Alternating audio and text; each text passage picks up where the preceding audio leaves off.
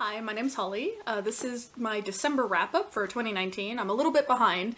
I had a cold sore situation, that's what the pink mark is there. The worst of it's gone, so I'm just eager to actually start filming again. I've been like itching to get going, but I did not want that recorded.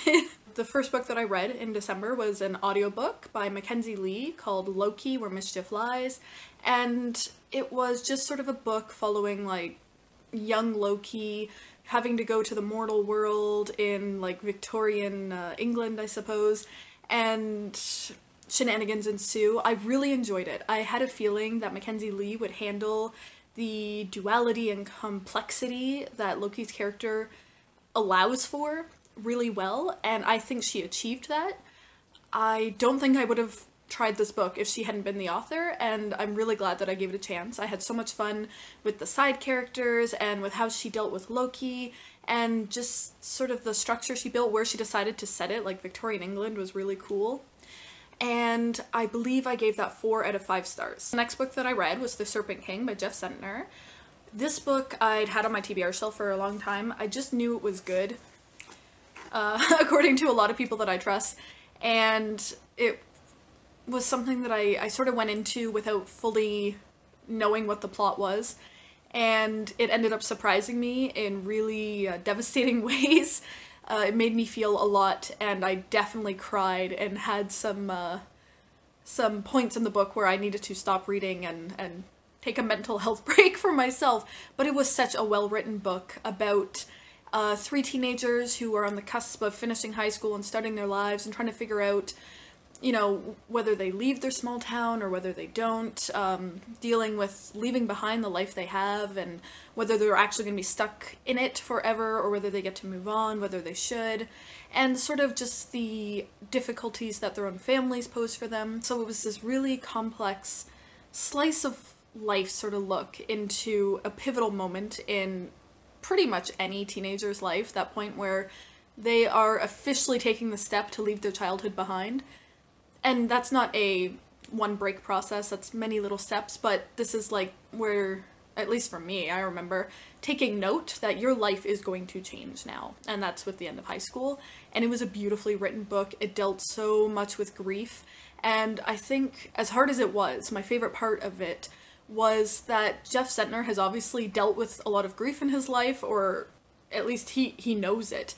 And he gives language and words to grief that I think are really healthy to have, even if you're not going through something right now. It's something healthy to have in the back of your mind, this vocabulary to be able to work with and deal with grief, even if it's just with yourself and not talking to someone else, because when you are grieving, it is all-consuming, it is so much, and it's hard to find a voice amongst all of it.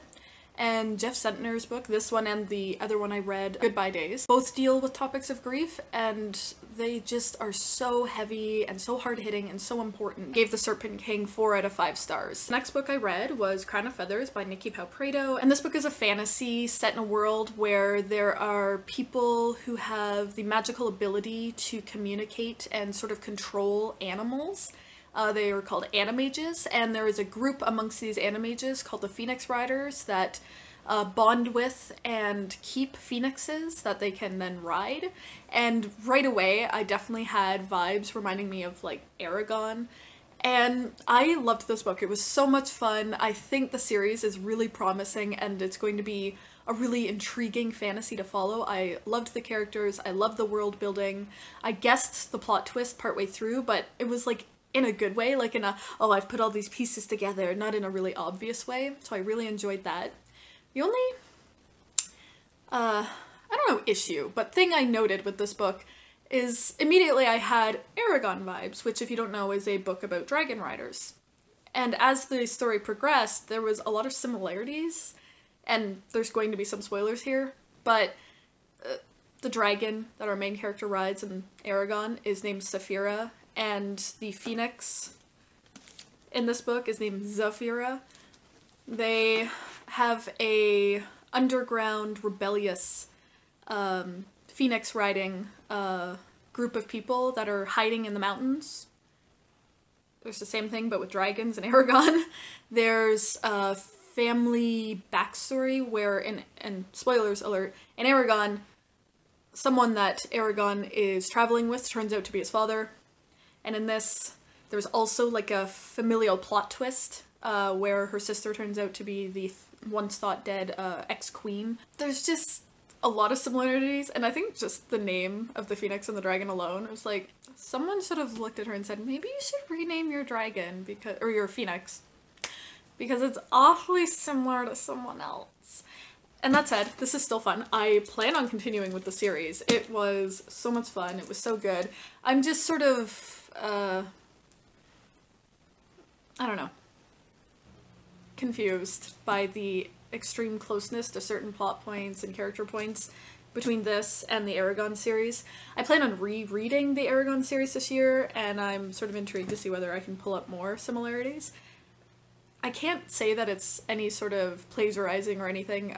People definitely point to the Aragon series and say he plagiarized or too closely mimicked and pulled from Tolkien. It is a very heavily Tolkien-inspired story, so like, if anything, by borrowing a lot of plot points from Aragon, she's just continuing the tradition of what Paolini, the author of the Aragon series, did. I'm not saying it's bad, I'm not saying it's wrong, I'm not saying that is what happened, I'm just noting these similarities. December for me was a pretty good month for audiobooks. I then finished Like a Love Story by Abdi Nazemian? Sorry if I'm butchering her name. So this is a story following three characters. We have Judy, Reza, Art. Reza is an Iranian boy who was born in Iran. His family moved to Toronto where his mother remarried another man, and then they moved to New York City. So he's going through some cultural changes, he's moving, his family's changed, there's just so much going on. And also he's gay. And he's not only gay, but this book is set in the late 1980s, so the AIDS crisis is full-blown and going on, and he's struggling to come to terms with his sexuality amidst this crisis, and so everything he knows about being gay is filtered through the AIDS crisis. So he's terrified to be gay and to get AIDS and to die. Not to mention everything else that's scary about coming out to your family, especially when you have no idea how they're going to react. And then we have Art, who is a very out and proud, queer, gay boy in New York City. He's not quiet about it, and he is best friends with Judy, who is a straight girl in New York. She's sort of plus size a little bit, super into fashion, and is just, like, she's the type of person, like, if you meet them in person, you know they're struggling a bit in high school, but they are going to blossom once they get out of that hellhole. And that's exactly, like, you just feel it throughout this book, what is going to happen with her. And she ends up having a crush on the new boy in school, Reza. And so there's sort of a relationship between them, but he's actually gay, but he's in the closet, and there's all sorts of stuff between them. But all of this is set against the backdrop of the AIDS crisis. And so we have Judy's uncle Stephen, who is actually a very busy protester, and he is actually dying of AIDS himself. So this book is just, like, for a second, it's your typical, what could be your typical YA sort of contemporary, but it's set back in the late 80s, we've got the AIDS crisis going on, and it's just so beautifully written. And I loved where it took things with the characters, I loved their interaction between everybody, I loved the journey that they went on, but most of all, I am blown away by the call that this book puts out for queer teens to learn their history. This is a valiant call, a war cry, if you will, to get people to go out and learn about their history, and sort of sparse throughout the story are little tidbits of queer history. And I thought that was so cool, because it gives you little stepping points and launching points to work from. You don't have to go into this blind. You don't just have to search AIDS crisis. There's other pieces of queer history, that modern queer history, this is the 80s, it's not far away, that I think are important for everybody to learn, but especially for queer people. And so this book was powerful. I gave it 5 out of 5 stars. I would recommend it to everybody. And the next book that I read was Tell Me Again, How a Crush Should Feel by Sara Farizan. I picked this up after The Serpent King because I needed something a little bit fluffier.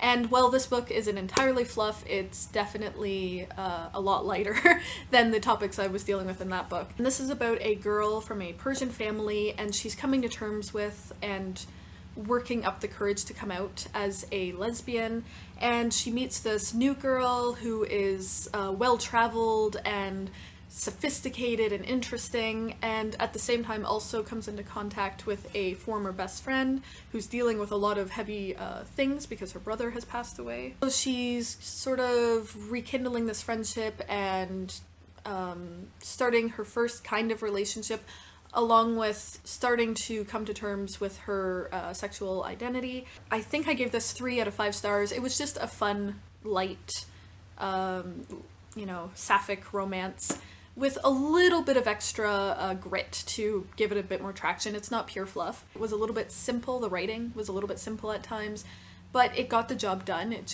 did what it promised. So the next audiobook that ended up starting was The Lady's Guide to Petticoats and Piracy by Mackenzi Lee. This is the second book in the Montagu siblings trilogy. So the first book in the series followed Monty and his whirlwind European tour in, I believe it's set in the 1700s, 18th century. And this book we actually follow his sister, Felicity, who was a character in the first book. And in this, she is trying to become a doctor, the first female doctor, not the first, but a female doctor in a time where women were definitely not encouraged to be doing such things. And so she has to try and find someone who is willing to teach her. She has her eyes set on a certain doctor and sets off to try and become his student. During this, she gets entangled with pirates, she gets entangled with a former best friend, and shenanigans ensue. There's so much that happens that you just kind of have to dive into the adventure. So it is a historical fiction book. I think these are like the most fun things ever. And I am really excited for the third book. I will definitely be continuing on with the series. I found it a little bit slow to begin, but I still really enjoyed where the story went. I actually ended up getting like Marie Brennan, A Natural History of Dragon vibes from just the way she was dealing with her society and having to step up and go beyond the limits imposed on women at the time, along with other spoilery things that happen. And I actually, by the end of this book, I adored it. I think I gave it 4 to 5 stars because the first half of the book was really slow and hard to get into, but by the end, everything just picked up and pieced together, and I had so much fun listening to this audiobook. And then the final book that I ended up reading in December was another audiobook, and it was, I unfortunately don't have a book to hold up, was All American Muslim Girl by Nadine, Jolie, Courtney. And this book I started on a whim. It was available and I just wanted an audiobook, and one of my favorite books of the year. It was a 5 out of 5 stars. It follows Ali, a young Muslim girl living in the US, and her family is not exactly religious. Her father is Muslim. He's from Jordan, and he moved to America to follow the American dream, and married a white woman who ended up converting, but neither of them are very actually religious. It's more of a cultural thing for them. And this story follows her delving into wanting to know more about her religion, wanting to be more faithful and observant, and having to discover it behind her father's back because he very much does not want her to be too Muslim in Trump's America, in the post, 9/11 America, and that's where a lot of his fears stem from. And so she is having to learn about her religion on her own. This story is very much about family, it's about friendship, it's her trying to navigate this religion that she's known about but never actually dealt with herself. Also testing the limits of what it means for her as an American, as a woman, and as a Muslim, how those things sometimes seem to oppose each other, but how you can definitely be all of them at once, and how to navigate and deal with all of those pressures and push and pulls. I loved it so much. It was beautiful, it was elegant, and what I liked about it was it sort of just had conversations going on about these really big topics, about whether Islam can modernize or whether it can't, and whether one can be American and Muslim, whether they diametrically oppose each other, what it means to be American, what it means to be Muslim, what it means to be a woman in America, a woman who is Muslim, and it was just so complex and so interesting, and it didn't tie down any definitive answers. It was conversations, it was points to get you thinking, points that are such a big conversation that there's no way that they could be wrapped up in a single YA book.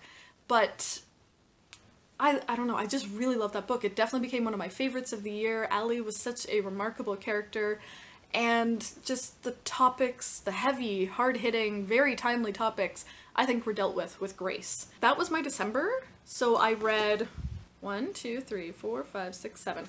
I read 7 books in December, and I think that was pretty good considering the holidays were happening, I work full-time, my boyfriend came to visit for a week where I got no reading done, and there was just so many things going on that 7 books, even if most of them were audiobooks, I think pretty damn good. And it was a really satisfying end to the year. There were no books that I disliked, so it was a really good, I think, reading month. And yes, I continue to not know how to end a video, so goodbye.